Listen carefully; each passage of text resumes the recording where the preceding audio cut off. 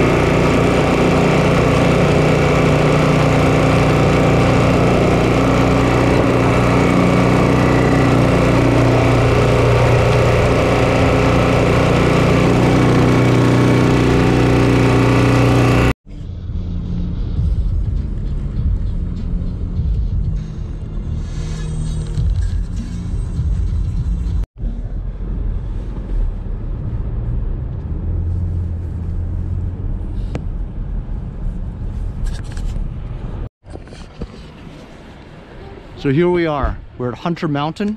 Just got here. And it's snowing. We got a great parking spot. We're right here at the lodge.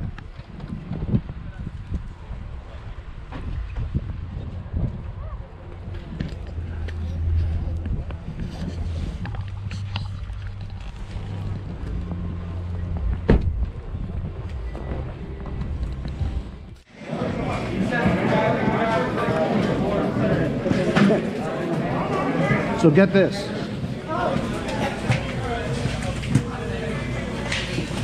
My daughter and I left the poles in the other car. So we come over here, I'm like, oh my God, we got no poles. So me and Andy just will go poleless is what, you know, we just said. Because we've been skiing since we were little kids, you know? So we can go poleless, no problem. But then I asked this dude, I go, hey, you got a lost and found? And he's like, yeah, it's lost and found right there in the corner. So I go over there, there's like mismatched stuff all over the place, stuff that people lose, you know. Set of poles right there. Grab them, now we're gonna hit the slopes.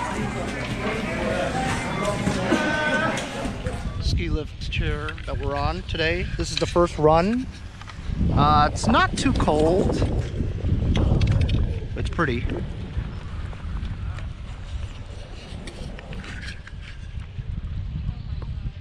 They got moguls up. Oh my god. What are moguls? Have fun. I'm gonna take the green down. What are moguls? The bump.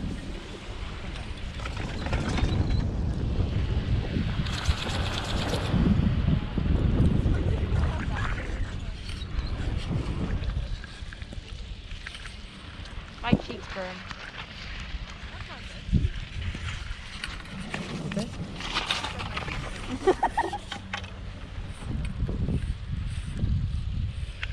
So we just got done with our first run. The conditions are really good. I mean, like super powdery snow. I can't remember the last time I had super powdery snow. So really easy to ski. It is snowing a bit now.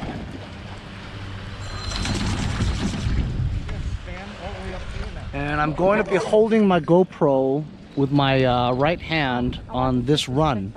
I didn't put it on my helmet because, well, I didn't trust the sticker that, you know, you stick the mount on, you know.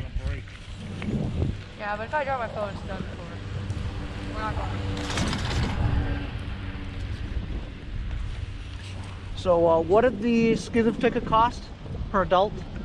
I want to say 78. So it's 80 something for an adult ticket and 70 something for a child ticket, which is under 16, I believe. So it's pretty expensive to ski, and this is just Hunter Mountain. When we went to Orford and Montreal in Canada, it only cost like $46 for an adult ticket, and that's in Canadian dollars. So it's like half price to ski in Canada. Canada is much better than the States. I mean, by far. There's almost no lines in Canada. You just ski right to the lift and go. Even today, during the pandemic, where they have a lot of restrictions, there's still a line to get on the lift, you know.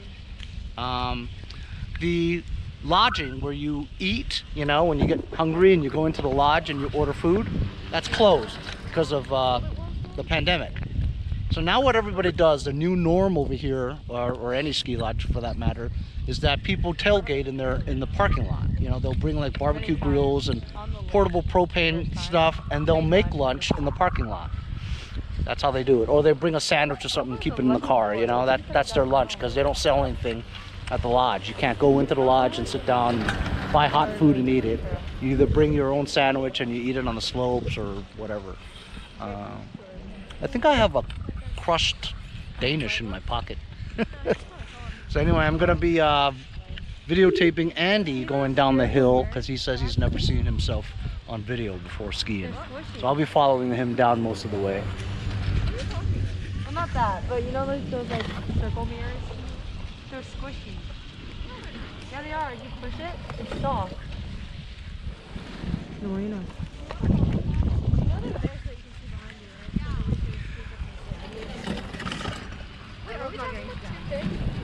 Yeah. This ski trip is a lot more convenient because we all have our own skis this time. We didn't have to wait an hour to go rent skis and boots and all that other jazz, waiting online and stuff. So having your own skis is definitely worth it. I've been skiing, me and Andy, we've been skiing since we were little kids. And so we've always had our own equipment, but you know, having kids in the interim, you know, we grew out of our skis, so you know, we just chucked them, whatever. So for probably a year or so, we rented skis, which was a pain in the ass. No rush. So now that we got our own skis, now it's much more convenient. Just drive up to the slopes and buy your ticket, you know, or you had to reserve your ticket online. And you pick up your card. Now the card, you just stick the card in one of your pockets in your sleeve or something, and now you walk by and somebody scans it, you know, so it's no more lift tickets on your zipper anymore. Okay, we're at our second run now, and I'm going to be following Andy down the slopes. One hand on the camera. I'm just not going to use my poles on this one. I don't really use my poles anyway. As a matter of fact, there's a funny story. We forgot the poles in the car. The other car. Oh, a fall. We have a fallen soldier. We'll let the girls go first. Alright.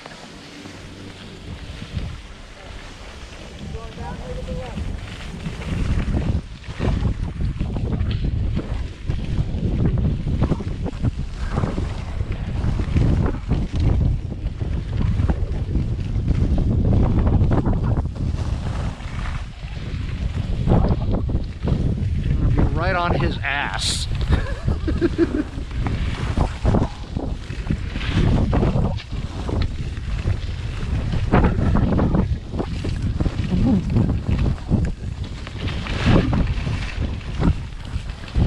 Well, I had some traffic there.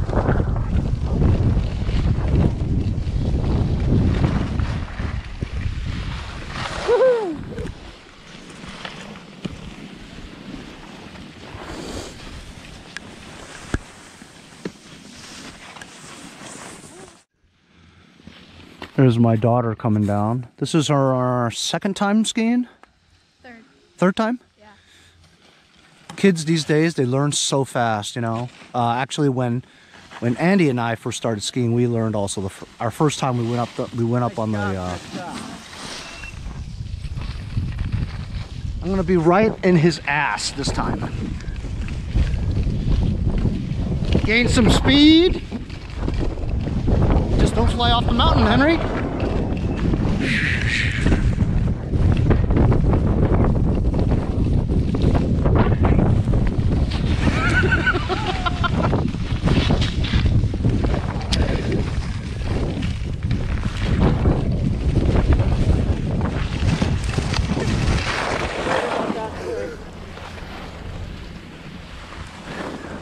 I just splashed like a ton of snow on this kid.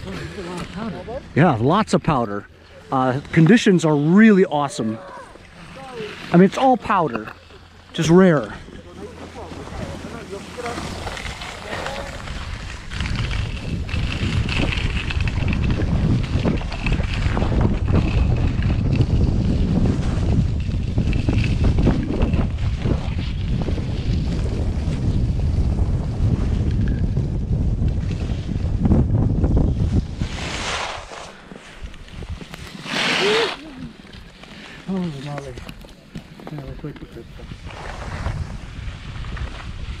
So I'm following my daughter Krista down this time. Hi. She says her ankle is really sore because she got new boots.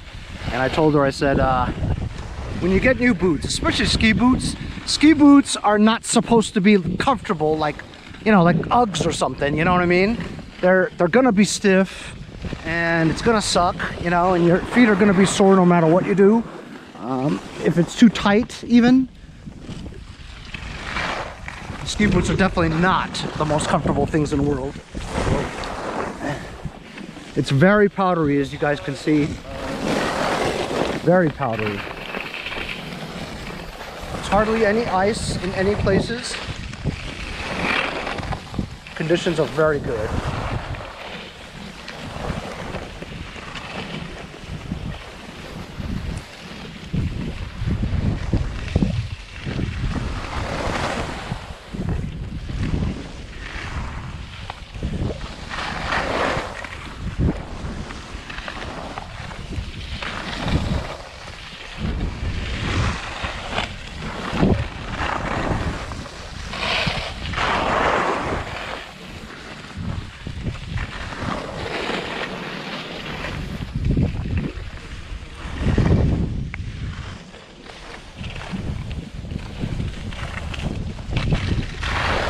Krista, you keep going. I'm gonna video Annabeth.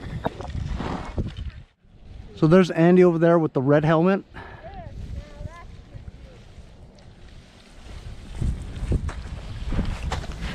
Keep going. You okay, Krista?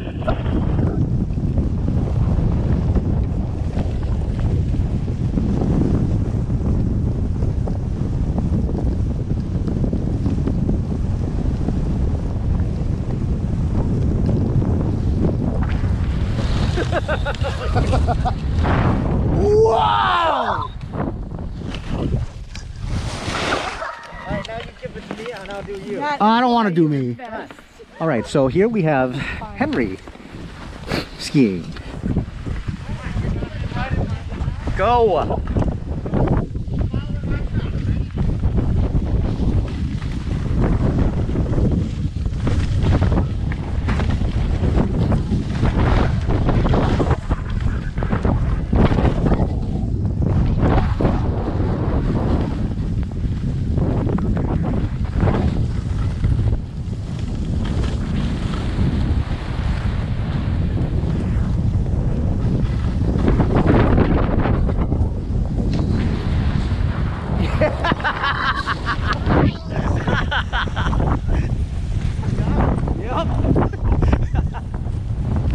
Hey GoPro, stop recording. Right? Yeah, I did.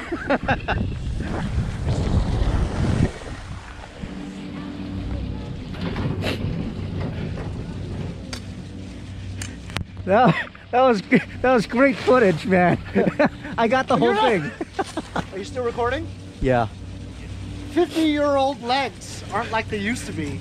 Like when you're 52-year-old right? legs. And then you land, it's like, wait, I don't have any strength in my legs anymore. Focusing on That was awesome, bro. That was good.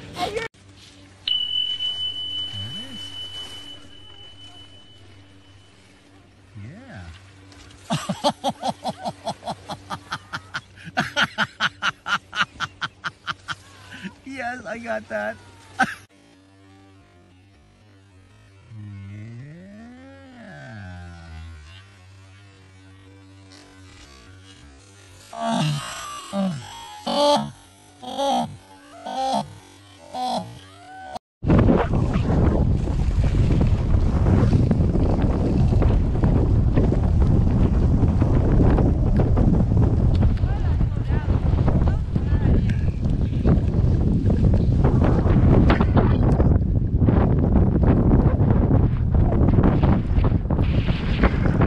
See what I mean? When you get to around here, this is like getting close to the bottom. Look at the line at the lift.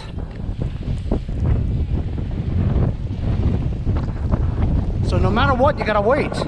But because we're a party of 5, the ski lift chairs are 6s, right? So we can all go up together in one lift. They try to keep as many people away from each other as possible because of the pandemic, but mostly they'll separate parties.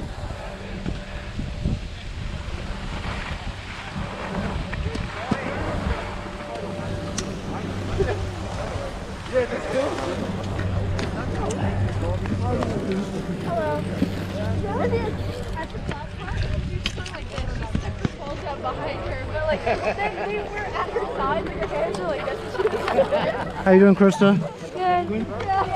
I came up real close after. I was like, Caitlin. Hey, another Caitlin. And then you guys can follow these guys up. K-A-T-L-Y-N. Thanks, Caitlin. Oh. Every Caitlin I ever meet. Oh, do we always spell it different? So that's the new way now. Just scan it, you know? I won't find another Krista. No, you will not. Nope.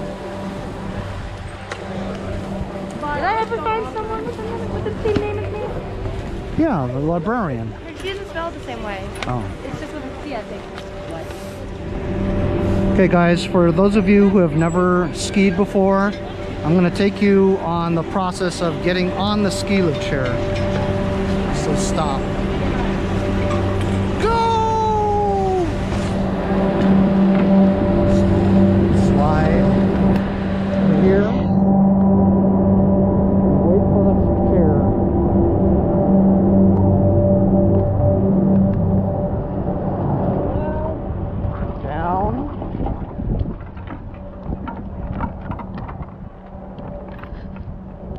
And lift off. Or like they say in the airlines, rotate. Rotate is when you lift up on the yoke and the front wheels of the airplane go off the runway. That's when you do lift off. Don't drop it. I'll try not to.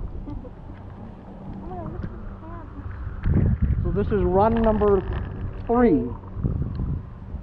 Feels like we've been out for an hour or so. I thought the line would be worse. It's not bad. Lines aren't too bad. We waited like 10 minutes on that line. Oh, we did. Did we? Yeah, easily. Huh. But No, in it was Canada, 5. it's It was like 7. there's no wait at all. You just ski right to it. There's nobody waiting. It's awesome. But you know what? Canada's borders closed, so we gotta do what we can, you know? Right now? Okay, the ski lift chair sometimes slows down because somebody falls or something. This is a I don't even know why. slope side condominiums. They're very expensive to stay there. I just missed it. Andy was just standing there and he got caught his thing and he fell. Anyway, so we're gonna try something different today, or right now at least. This is our 3rd run, and this is what's called a black diamond. It is for expert skiers. It says most difficult. So Krista's only been, my daughter Krista, has only been skiing. This is her 3rd time skiing, and she's gonna go down it. You know, honestly, it's not really that tough. I used to ski in Colorado, and their black diamond or double black diamond is insanity.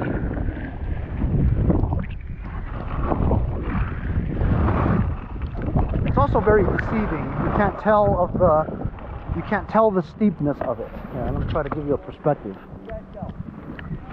So right there, they're horizontal, right? And then if I just scroll to the left like that, it still doesn't look like it's that bad. But when you're standing here, you're looking down. It's pretty steep.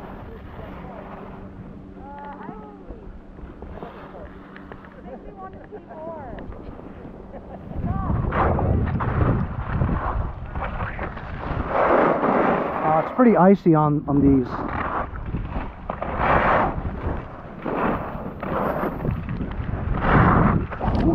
Very icy. It's not bad at all though.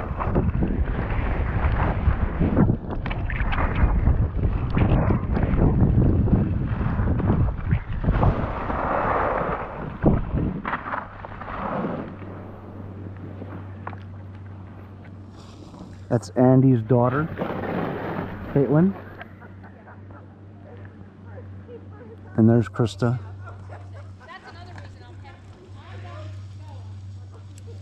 Krista, you're doing fine. That wasn't bad at all, right? No.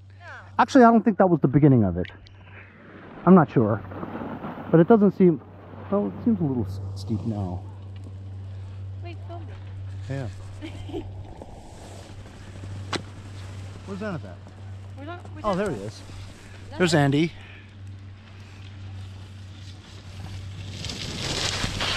Whoa! That wasn't black diamond. It's like it's nothing, man. Yeah. Go ahead, Krista. Yeah, go ahead. Go ahead. And Krista did great. She's more parallel than, you know, a lot of beginners, man. Look at her. Yeah. She's very parallel. She's just got to get tight, you know, less of a stop.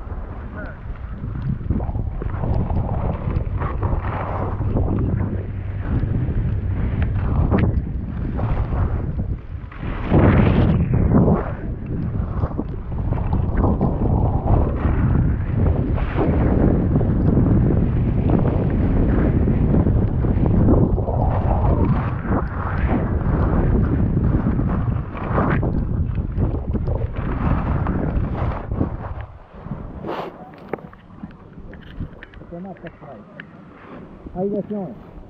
Oh, it's easy, right? Caitlin, how you feeling?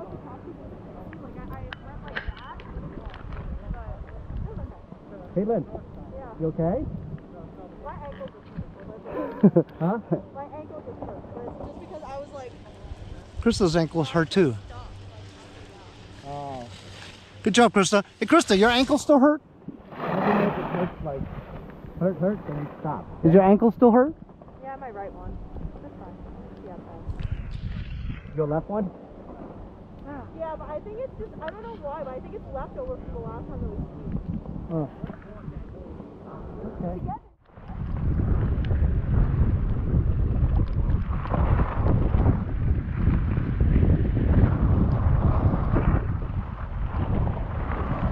See how the girls are going down and then you can't see them anymore? They're going like over a lip where then it drops a little bit more. There you go. Now you can see when you're at the lip.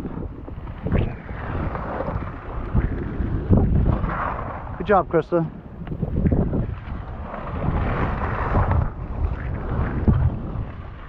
Huh?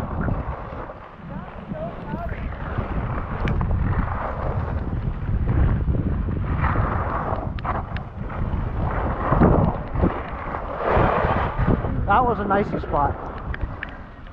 That was an icy spot.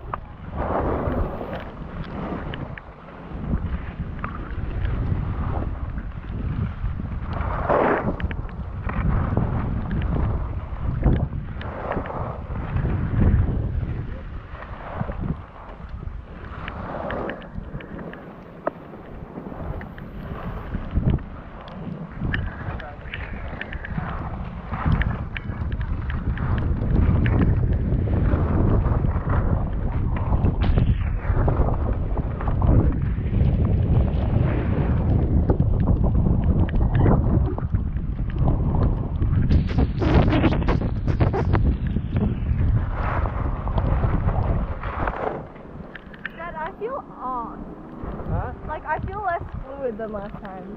You know what? I was going to say the same. We've forgotten how to ski in powder. Like, I feel like I'm not... Yeah, That's the difference, is that this is very powdery as opposed to what we're used to, which is some icy substance. Hack powder. Yeah. This is loose powder. Flying. It's different. I'm forgetting to hit one of those bumps. I feel like I'm going to fall though when I hit one of those bumps. You gotta sort of like bounce through the powder. You know what I mean? I got it down at the top and then it like just didn't. Oh, wow. What a picture. Oh. My death. We're in the middle of run number 4 and the sun has come out. Sorta. But here's a great view. Wow. As you can see, the snow is still falling, flurrying. So, can we do this? You gotta go underneath where it's to the red left. Oh yeah, look at that. That's nice. 5 fingers. No, you can't see anything. Okay, so Let's sit. Hi. well, can we meet at the chair? At the lift again? Left of the house. Ashley wants to go down the double black. No, I don't. That's fine. No. This is a short. We might be able to actually meet even before the lift, but you don't want to? I mean, I don't want to be the only one doing it. No, I want to do it too. Well, it's all done. So we left my daughter and Andy's daughter over there. His other daughter and I are over here. This is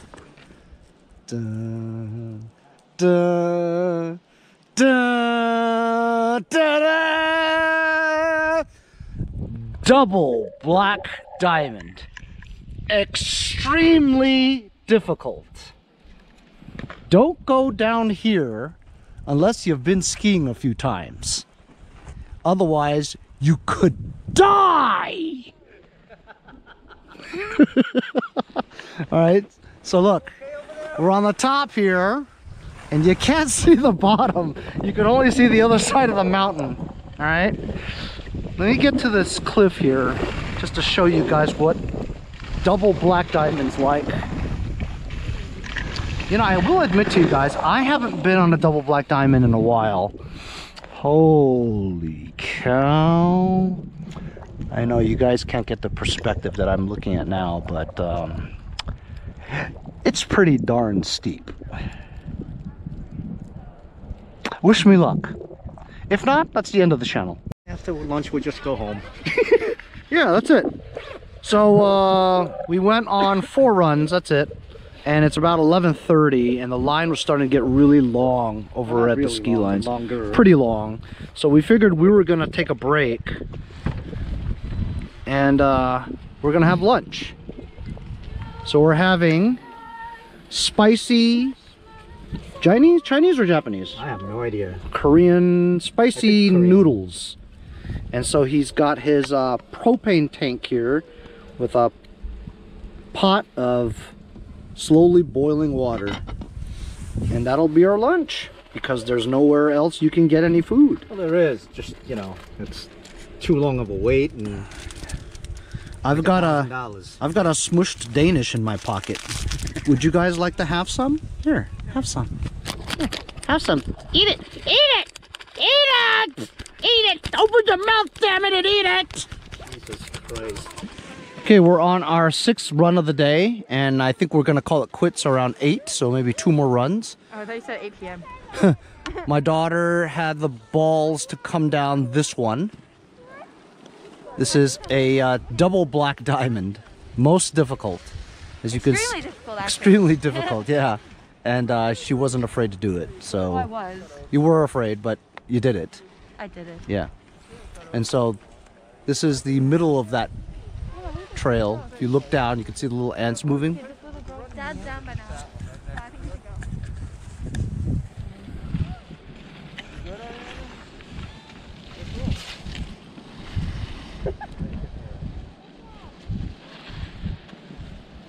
Beautiful up here. It is. I don't want to go. I want to go after they pop. I don't know if they will. See you guys next time on Mowers and Blowers.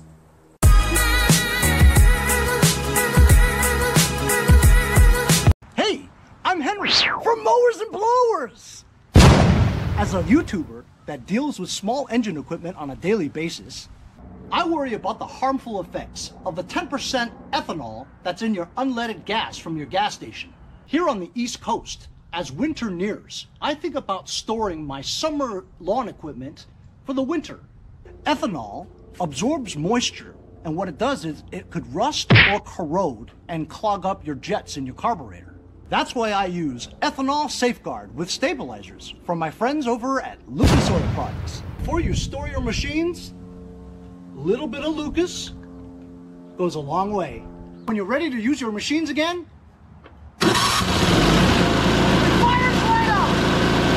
hey, if you guys enjoyed the video, remember to give me a like. Also, comment below. Subscribe. Remember, it doesn't cost anything to subscribe. It's free, right? Also, hit that little bell. That way you'll get post notifications whenever there's a new video and you won't miss out on any of them. Remember to follow my Instagram and Facebook, as well as if you'd like to donate $1 or $2, paypal.me/mowersandblowers. Really appreciate all the support. Also, to keep the videos coming every day, support the channel. Bye.